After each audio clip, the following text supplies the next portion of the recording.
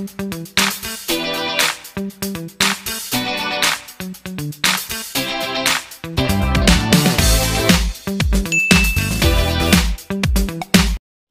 it's me again, Cheche. So ngayon, tuturuan ko po kayo kung paano mag-hide ng subscribe sa YouTube channel. So napakadali lang po. So pindutin lang po natin yung Chrome. At i-type natin ang youtube.com. So ipindutin natin yung tatlong dot sa taas. At dapat naka-desktop site tayo. Check natin yung box. Then, i-check natin or click natin yung profile natin dyan sa gilid, no? Ito po siya. Yung profile na yan, i-click natin. Tapos, i-click natin yung YouTube Studio. So, nakita niyo yung YouTube Studio. Click natin.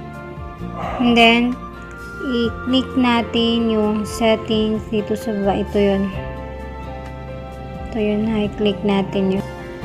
At i-click din natin yung channel. Ayan, nakikita nyo yan. So, merong advanced set. Ito po yun. Advanced settings. So, i-click po natin yung advanced settings.